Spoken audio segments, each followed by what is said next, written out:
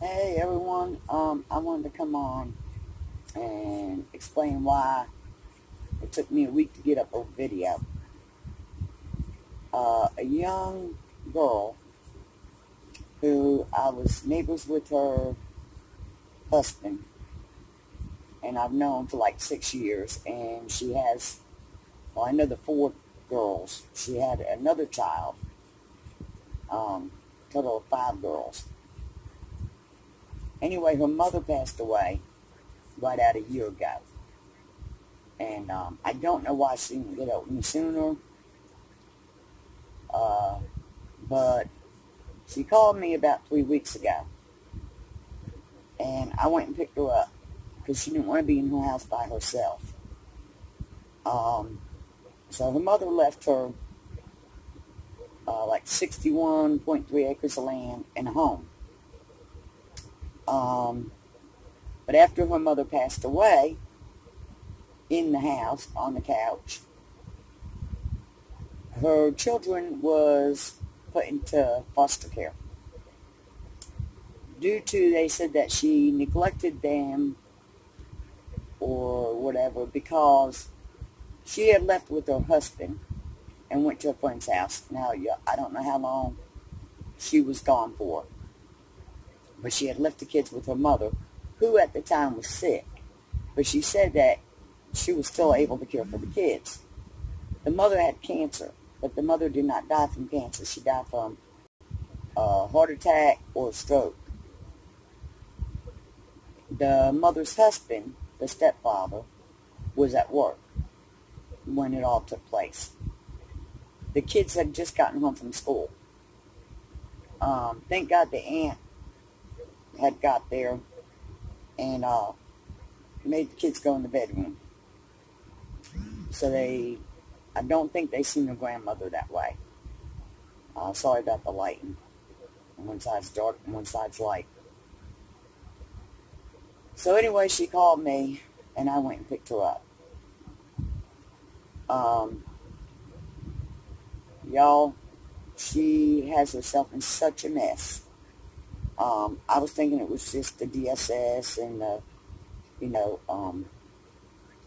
the will, the stepfather, which this is hereditary land that's been handed down through generations. Willie has no right to it. The girl was on the land with her mother before she passed, which the daughter never knew.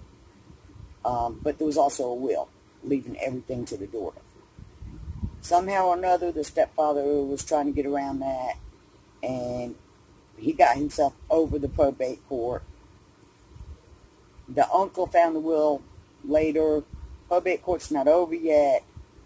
So I was trying to see if I could get this will to probate court and get her down there to talk to them, because the stepfather is trying to take 50% of what she has. But, so we've been looking into that, trying to research that. At the same time, like I said, her mom passed, the kids got took. We was looking into all that stuff, and then at the same time, she informed me that she had been charged with receiving stolen property. The boyfriend that she had, and another boy, and her, she said they was going to get something that some man had given them. Anyway, they drove down to some boat ramp somewhere where the two boys got out and they broke into a vehicle and they stole a gun. Well, they were stopped on the way home. The gun was found in the trunk of the car. The girl was not driving. The boyfriend was. Yet they charged her with receiving stolen goods. Okay. Y'all, I had no clue what kind of a mess everything was going to be. I knew her boyfriend was in jail. Prior to him going to jail, there was another girl, her mother with no legs, and a baby. Another couple, God only knows, y'all, how many people was up in that house.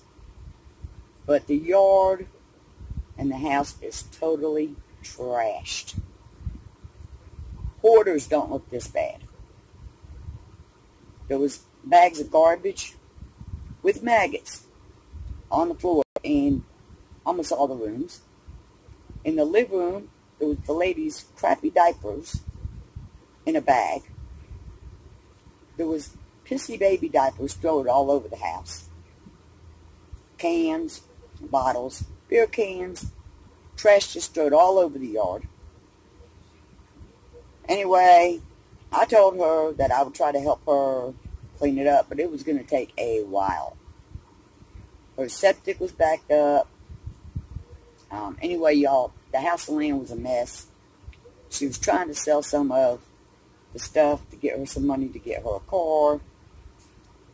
Anyway, she had told me about the reason her boyfriend was in jail was because him and two other guys went down the road to some man's house, robbed him, and the boyfriend, this is what's in the papers, had tried to cut the man's hands off. I told her, I said, Caitlin, this is not a good boy at all.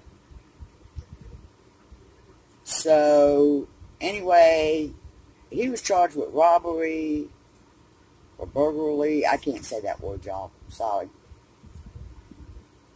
And something else. I don't know if it...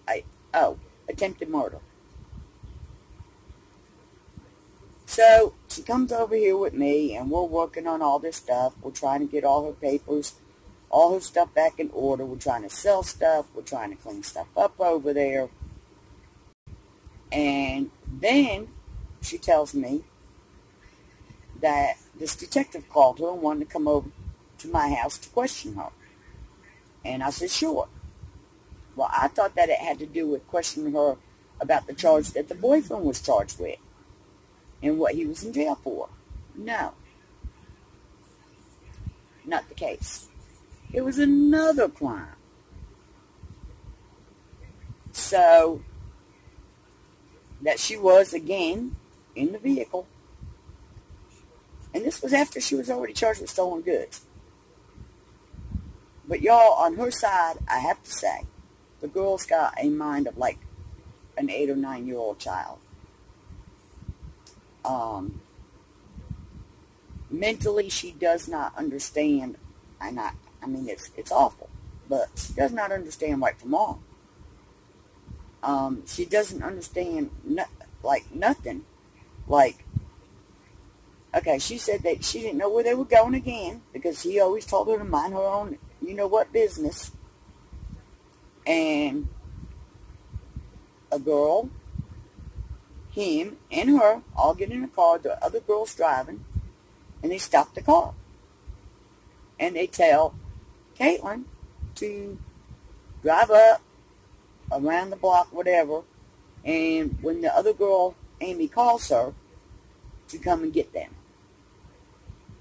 Well, something about the brakes on the car. So anyway, she does that.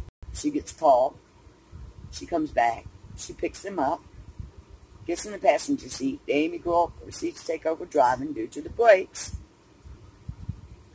They get back to the house, and her boyfriend at the time is taking out a TV and a pocketbook, bringing it into the house to show to the other couple that's in the house. Yeah, it's a mess. So they was wanting to question her in that crime. Okay. So she told them what I just told y'all. Well, the detective said that she would be charged with accessory after the fact, most likely. That she would get bond and probably probation because she'd never been in trouble before. Well, he tells her that he's going to call for her to turn herself in on a certain day, which was yesterday. So, we go up there, and the other girl, Amy, who's went in the house. Oh, I didn't tell you the best part. It was a 90-year-old woman. And the girl, and I think her boyfriend, assaulted this 90-year-old woman. So, we get up there anyway, and the detective charges her with first-degree burglary. I can't pronounce the word, y'all. Sorry. You know what I'm talking about. Anyway, no bond for that charge in South Carolina. And it carries a 15-year to life sentence. There is no probation for that charge. Regardless if when she goes to court the charge gets dropped down, it's still. Now, I looked it up and I questioned how she was charged with that, due to the fact that the old lady testified and ID'd her boyfriend and the other girl. The other girl who held her down, those two that went into the house. First degree burglary is you have to enter the house. Otherwise, it's accessory before or after the fact, or both. So I don't understand where this charge came from. Because, one, they pinged her cell phone. So they know that she wasn't in the house. Because the Amy girl called her phone to come back to get them. So she was not in the house. The old lady did not ID her, but did ID the other two. And again, they pinged her cell phone. She was not in the house. So y'all, I don't know how she got charged with this charge. I feel bad for her, but it just keeps piling up, piling up. And I asked her, I said, look, how many other crimes did they commit?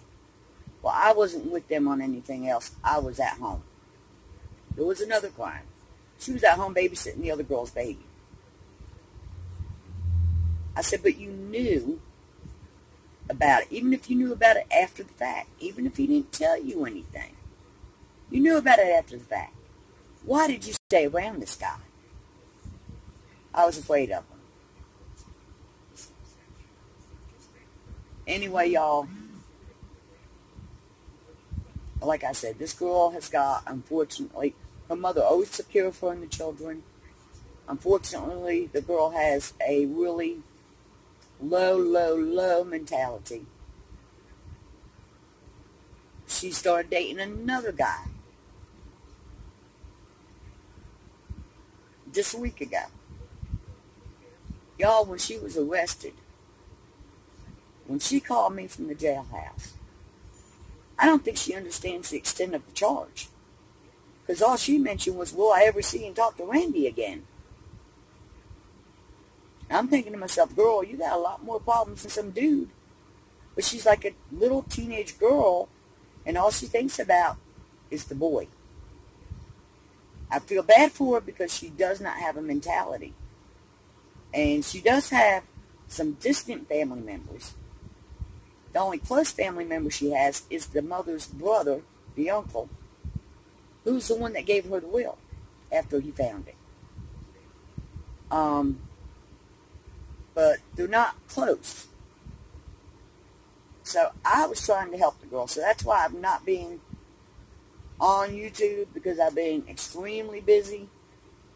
Because I was going to help the girl sell some stuff to get a car, to get a job, to clean up the house, to get the kids back. And then all this other crap started piling on top. So, I don't know where we go from here. But as I said, you know, the girl maybe needs an adult care living home. Her mentality is extremely low. And like I said, I don't believe she understands the charges. I don't believe she understands what she did wrong. Because she kept saying to me, you know, I did nothing wrong. And I kept telling her, well, you know, it's the company that you surrounded yourself with. And even after you knew what they did, you still didn't throw them all out of your house. So, anyway, y'all, I just wanted to let y'all know. Plus, I have fibromyalgia. It's been acting up real bad. Probably from stress. And, so, if I wasn't down, I was helping her out. So, anyway, I just wanted to come on and fill you all in and laugh in the days of Charity's life. You know, my ex-husband used to call me Mother Teresa. And I've got about 40 kids running around that calls me mom. I just, you know, I've just been helping people my whole day in life. And it's dragged me down, but, you know, I just feel like, you know, God keeps putting this stuff in my path, so, I mean, if it wasn't meant to happen, it wouldn't happen. It's not like I'm looking for it. I'm not out looking for it now. It's either calling me or it's knocking on my dang door, like the homeless couple. And I'll tell you about that story a little bit later. They ain't been around, and they ain't here, and they ain't coming back here. But at any rate, the videos went kind of long. I'm going to be doing the dump cake video. Hopefully I'll have that up tomorrow. Okay, y'all take care. Have a good night. Hello, everybody. So I wanted to show y'all my friend here. Her name is Rebecca. Hey. She took me out to breakfast. And we've got grits and eggs and hash browns. And I've got a nice, oh Lord, what the heck they call that again? Western omelet. Western omelet. Yeah. Good. So I wanted to show y'all that I have friends in high places. That's right. And when you can't afford to go to breakfast, I'll take you. you need a friend in high places, and she'll take you. Yep, we've went a lot of places together, me and her. Yes, you sure have. She's taken me on vacations and everything. She's the best friend in the whole world. And the only one I have to boot. That's me. All right, y'all. We're going to talk later.